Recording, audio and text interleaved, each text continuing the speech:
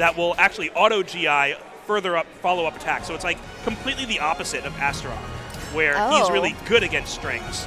But his armor loses to lows, just straight up. Lows, his armor does not work against lows. And I believe, no, just low grabs. I thought grabs too. Yes, and grabs, yeah. Grabs? Okay. Grabs, grabs beat armor for sure.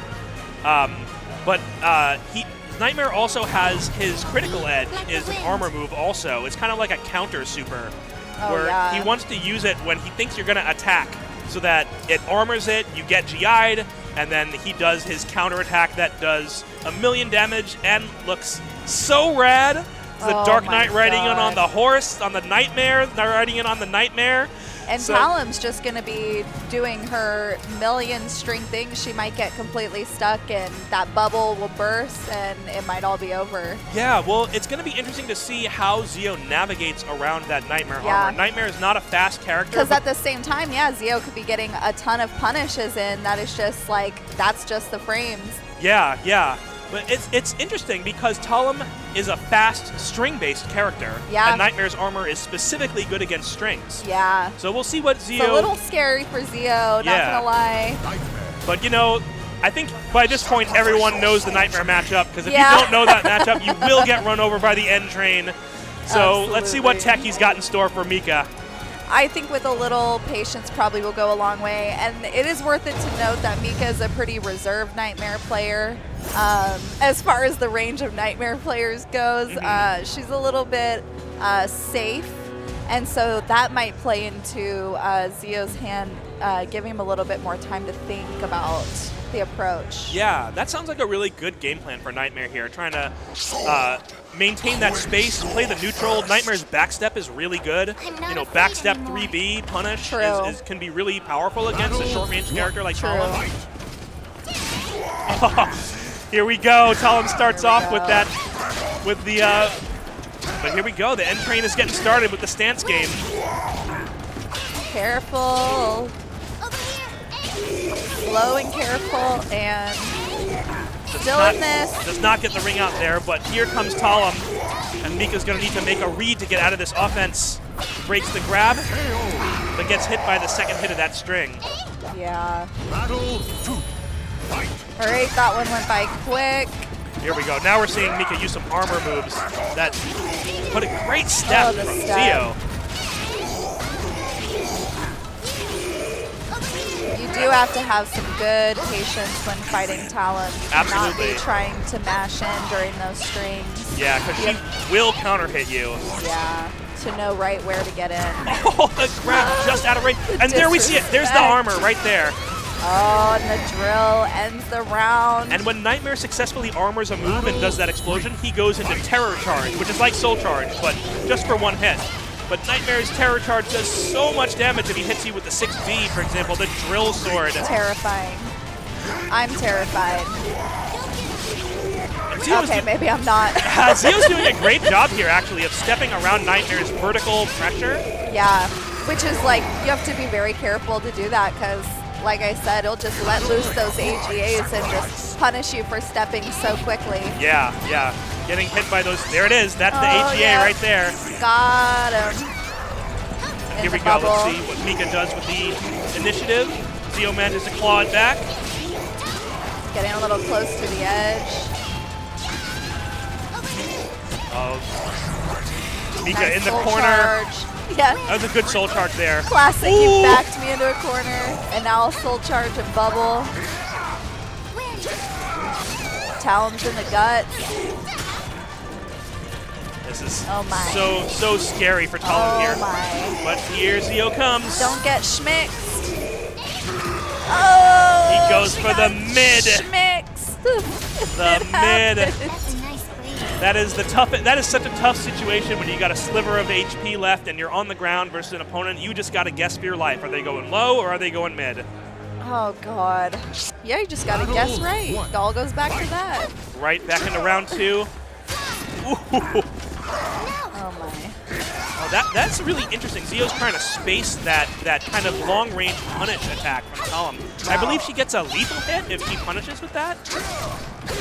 Oh, isn't able to get the follow-up to that combo. She's just too short. She ducked it or tech crouch or something happened. Mika's doing real well with those 4 KKs. Let's see if she can make the most of this terror charge here. Use it for... It's so hard for Nightmare to enforce his frames against Talim in that situation. He's just so slow. Yeah, exactly. He has to kind of give it that respect, and then that just gives you time to freeze up. And there's that terror charge 6B. Say goodbye to almost half of your health. Here comes Mika. Here comes Nightmare. Get ready to be drowned in darkness. Look at that chip. What are you doing? My Reversal goodness. edge? Going for a ride. Reversal edge, not the greatest option, unless I'm mistaken, against Nightmare.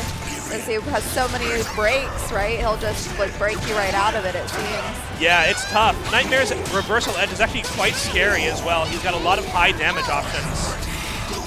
I guess maybe Zeo was thinking to cancel back out of it and do a little tricky something. Yeah, that was probably what he was going for, the sidestep out of the reversal edge. A little tricky sidestep, a little tricky grab, but it didn't happen. Oh, that was a good staying on the ground from Mika. Oh, but Zeo sidesteps the 6B. Oh, and you just cannot get away from the pressure as Nightmare. All right, Mika's going to need to make some adjustments here.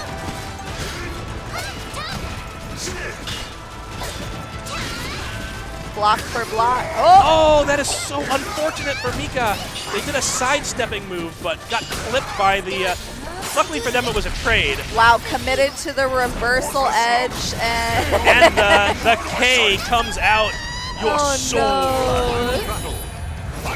Bulls with full butters here. An absolute despicably bad use of meter. That was the AGA that you were talking about. And look at this. Here comes the N train. The 7 golden letters.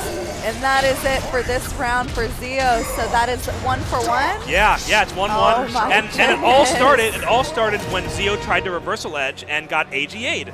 Yeah, right? That you're break going to get AGA'd. That break attack AGA, and it went right into that terror charge offense for Nightmare. And, a couple wrong guesses, and your HP is gone. Absolutely. Yeah, that's what I'm saying. Is she thinks she's going to step around and dance around, and Nightmare's just not going to have none of that at a certain point. Yeah, Nightmare really has to rely on the armor moves in this matchup. Here we go, back into the terror charge. The 1A charge. Oh, my goodness. And it's like... Zeo blocking everything, but all that chip damage just eats away. Mika's starting to use that 2-2B. Starting to place that 2-2B really well. I love to see the aggression. I really do. It's really paying off right now.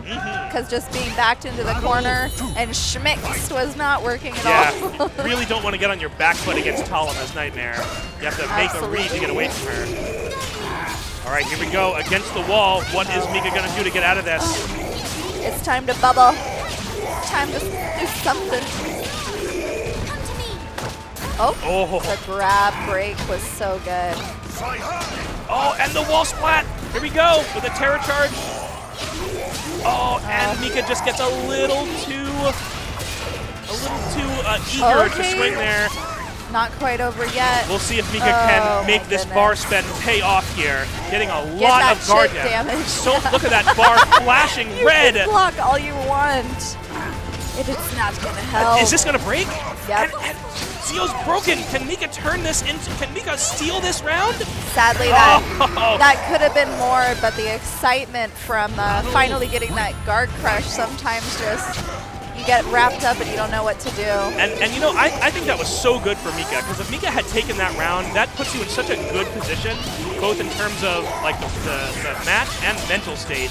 But here we go, Talim is rushing down, cannot get away, the back turned hop. More 7 golden letters, absolutely horrifying. Zeo just runs over.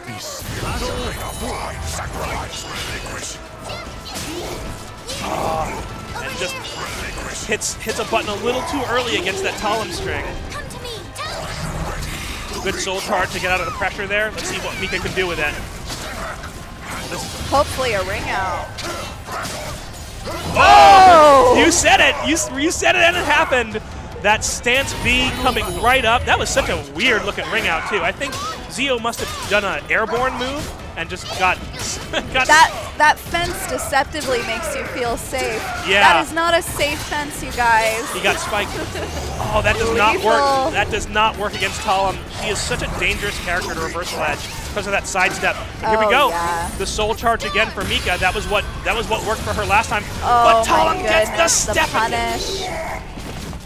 Oh, now we're back to neutral. Oh, Zeo tries to do some tricky stuff. Doesn't work out.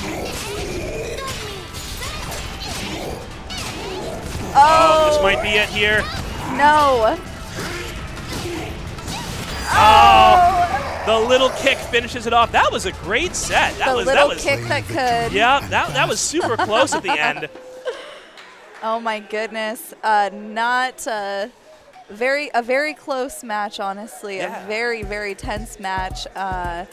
Not done badly by either person. That really could have been anyone's there in the end. Yeah, that got super close at the end there, especially when Mika really took charge, got that ring out, you know, and then it was really inspiring.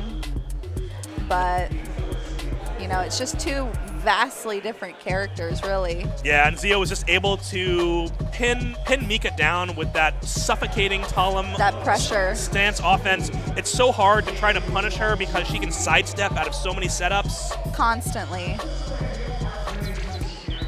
And it just gets you mentally absolutely frozen where you're not able to take the initiative to choose what you're going to do because you're just constantly on the defense of this little girl who can do anything. Yeah, it's Soulcalibur is definitely a game where you can, if you get like, you're constantly having to make reads and kind of guesses. You know, it's a game where you can't block everything. You know, mids and lows. You have to take risks. Yeah, it's very much a game that rewards active defense, stepping your opponent's verticals, ducking their highs, absolutely, GIing, using whatever your character